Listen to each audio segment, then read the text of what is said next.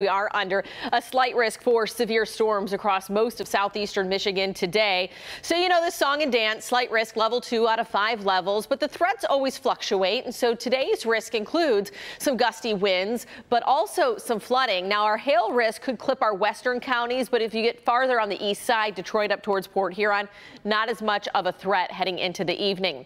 But that flood threat that I was talking about, well, we're under a flood watch as of 4 o'clock this afternoon until 6 a.m. tomorrow for all the counties that are also under the air quality alert today. So this does not include Genesee, Lapeer, or Sanilac counties. We could end up picking up more than an inch of rain in some locations, and so we'll be monitoring that as we head into tomorrow. But we have the threat for uprooted trees when you factor in gusty winds and a saturated ground. We have picked up more than 5 inches of rain so far this month, and so we have a 2-inch surplus. Think about when you pluck weeds out of the ground after it rains and it's a lot easier. It's kind of that same concept that these large trees actually have shallow roots, maybe even less than 2 feet into the ground, and with those big tree canopies that acts like a sail. So you get those wind gusts this evening.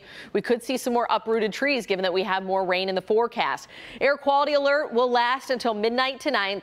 Just hot, sticky, and stagnant out there. Clouds and radar showing that we do have a little bit of moisture that's sweeping our southern counties, but the bulk of the storms are down to our south. So here's a look at ExactTrack 4D from Hamburg to Clinton. Light sprinkles or light showers, and then we have a few of those light showers being picked up in portions of Monroe County. Downtown Detroit right now says it's sunny, but we have that haze, so it is just kind of soupy looking outside. 85 degrees out there, and it feels that way as well with dew points in the mid-70s. So temperatures right now are in the 80s, upper 70s across the area, and our relative humidity, some areas have humidity upward of the 80 percentile, 97% in Grosse Ile. It's the air you can wear, but this will be getting much better by the time we get to Sunday. We have 50-degree dew points, which that indicates drier, more comfortable conditions. So hot and humid today. We'll top out in the upper 80s, right around 90, with those storm chances increasing probably after about 4 or 5 o'clock this evening.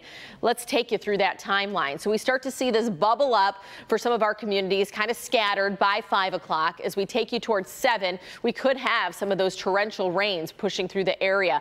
Much more widespread, though, as you get closer to midnight, and this is going to take us into the early morning hours before sunrise on Saturday.